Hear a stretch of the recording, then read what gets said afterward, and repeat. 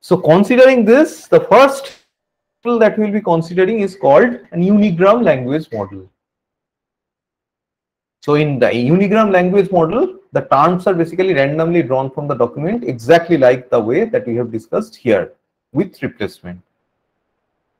So let's say this is the document containing 9 terms, basically 3 unique terms, red, blue and yellow. So what is the probability of generating this sequence from this document? Following a unigram language model, it will be basically independent of each other. So it will be basically the probability of drawing the individual words one after the other. So it will be something like this. So this language model is called unigram because we estimate, or basically we can say we predict the likelihood of each word independently from each other. So we are not actually considering that we have already drawn a red ball. What is the probability of drawing a red ball again?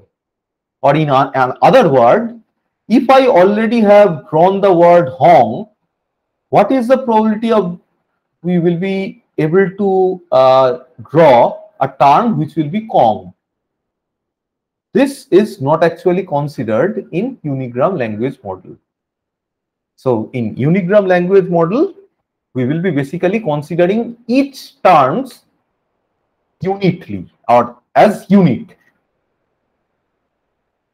For example, here is an example. So basically, the probability of seeing the term Tendulkar is the same, even if the previously sampled word is Sachin, which we can, I mean, if we consider news collection, it is highly likely that a document containing the term Tendulkar will be also containing the term Sachin.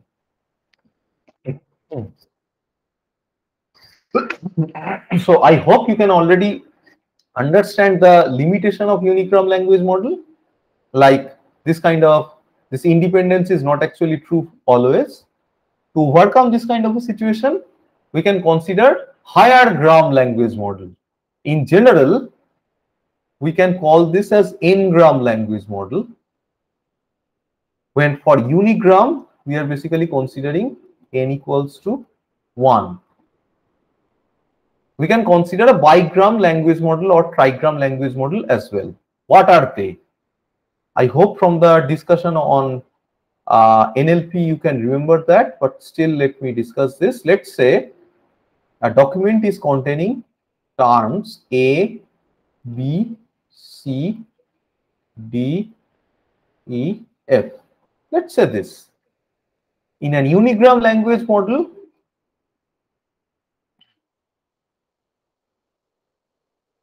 all the individual words will be considered as separate entities.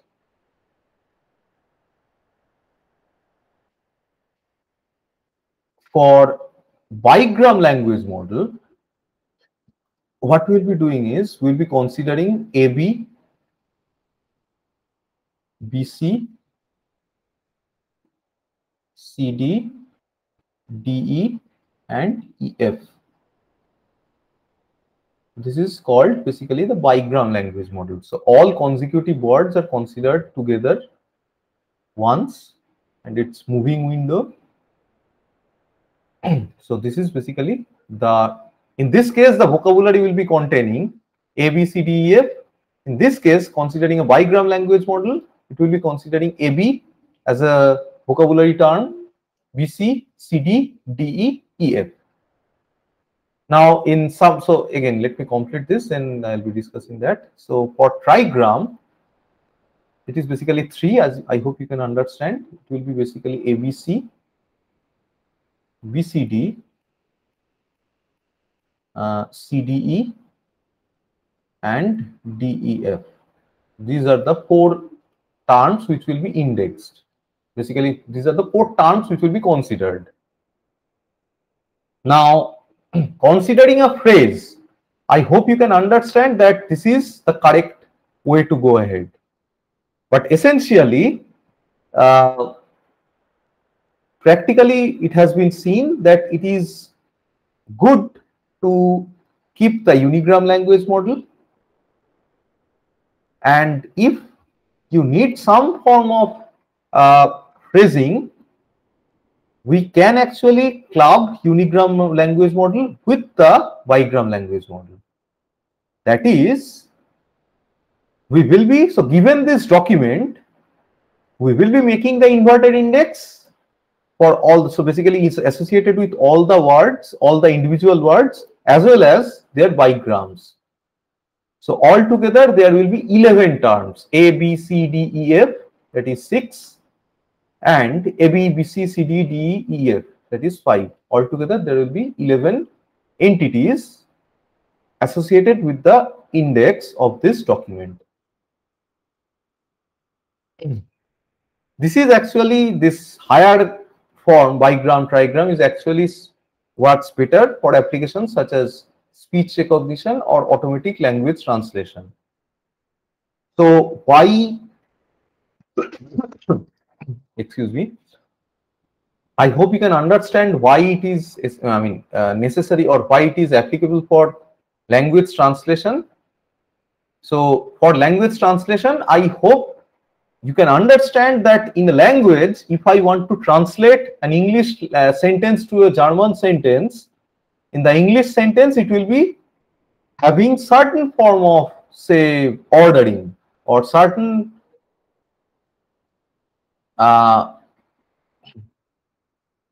grammar that will be following. So it is in English, good morning. So if I want to translate, instead of keeping good and morning separately, we can also consider them together. Why? Because in some German text, you will be finding that good is kept as good.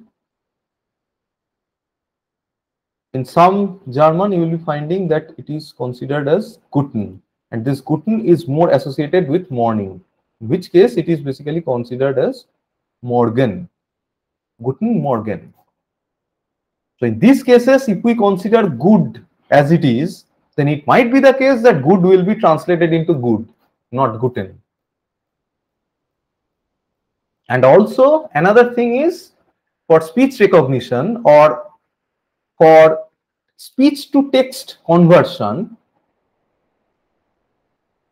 we know that given a correctly spoken speech, it is highly likely that the person who is, who is making the speech is following certain grammar.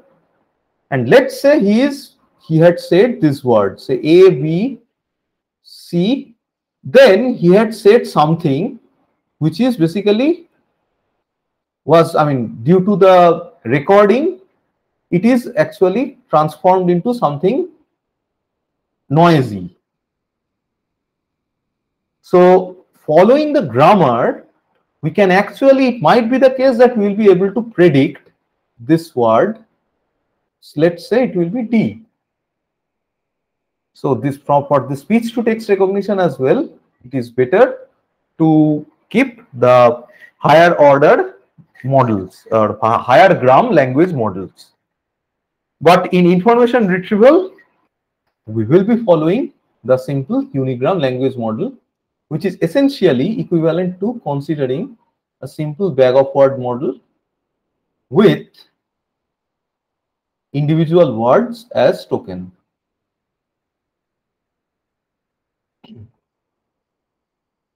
So